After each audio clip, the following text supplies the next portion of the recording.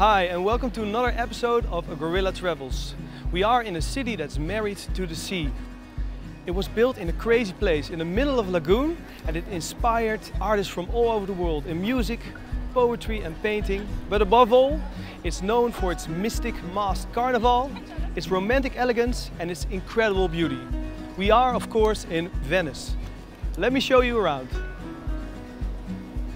Venice. Who doesn't know Venice? The Venetians designed it as an exceptional place, the center of religious, civic and commercial life. A city protected by its lagoon and blessed by the Saint Mark. The square we are standing on right now was and still is Venice's main public square. It's called Piazza San Marco, after Saint Mark, and houses some important landmarks. St. Mark's Basilica in front of you is the centerpiece of the square. The church houses the body of Saint Mark, which Venetian merchants stole from Alexandria and brought to Venice in the year 829. They constructed the church soon after.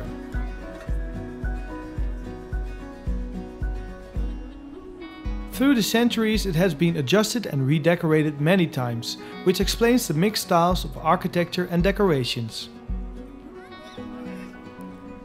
Right next to the Basilica, you'll find the St. Mark's Campanile, an impressive 98-meter-high bell tower. It is said that Galileo himself used the tower as an observatory to study the skies. There even is an elevator that goes to the top of the tower. The Republic of Venice, which existed from the 8th till the 18th century, was ruled over by the Doge, a chief magistrate elected for life by the Venetian nobles.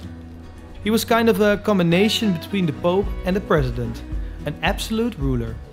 The palace you see in front of you was the house the Doge lived in, that's why it's known as Doge Palace. These days it houses a museum. The square is still a great place to wander around or have a bite and enjoy the beautiful views.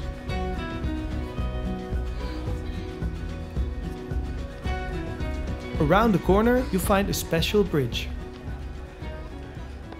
This city is full of mystic and beauty, but the overhanging bridge you see here stands for a much darker reality.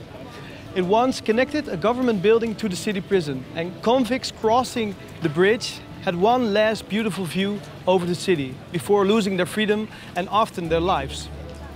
And as the story goes, many of them sighed in realization of this grim future, and that's why it became known as the Bridge of Sighs.